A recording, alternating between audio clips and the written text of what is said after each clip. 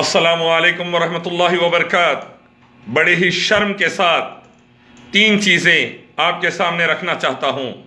पहली, senior member of parliament Renuka Chaudhary ने कहा आज कि पार्लियामेंट के अंदर भी कास्टिंग काउच यानी औरतों की इज्जत से खेला जा रहा है।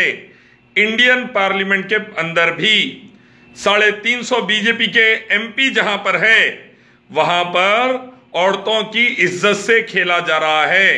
कास्टिंग काउच वहां पर भी रियलिटी है। अब हमारी इंडियन पार्लियामेंट में औरतों की इज्जत महफूज नहीं तो आसिफा का, उन्नाव का रेप तो होना ही था। इसीलिए मेरा मानना है एक ईश्वर अल्लाह रब का कानून लाइए, पार्लियामेंट से लेके आम जनता तक, गली गली तक हिंदुस्तान के जो औरतों की इज्जत पर हमले चल रहे हैं उसको रोकिए।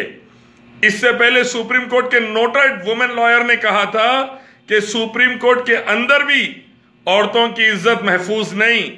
पता चला इंसानी कानून हमारा किसी काम नहीं आ रहा।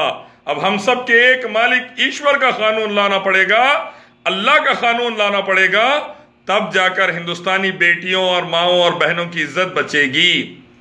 दूसरी बात, कर्नाटक के अंदर जो 3 एमएलए पकड़े गए थे वीडियो रिकॉर्डिंग में, असेंबली में गंदी पिक्चरें देखते हुए, पोर्नोग्राफिक मूवीज, तीनों को बीजेपी ने टिकट दिया। अब ऐसे एमएलए को टिकट देंगे जो गंदे गंदे पिक्चर असेंबली में देख रहे हैं बैठ के, तो रेप तो होना ही है और ये रेप आगे बढ़ते ही जाएंगे। और नतीजे में त्रिपुरा के अंदर 54 साल का बिजनेसमैन घटा जो 14 साल की हिंदू बच्ची का रेप 2 महीने से कर रहा था और बीजेपी का सपोर्टर है।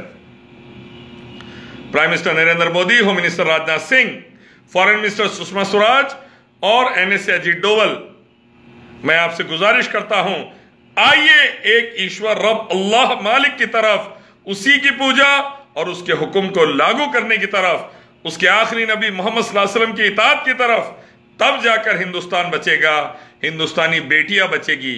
वरना ना पार्लियामेंट महफूज, ना सुप्रीम कोर्ट महफूज, ना हमारे देश की गली गली महफूज। अस्सलाम वालेकुम।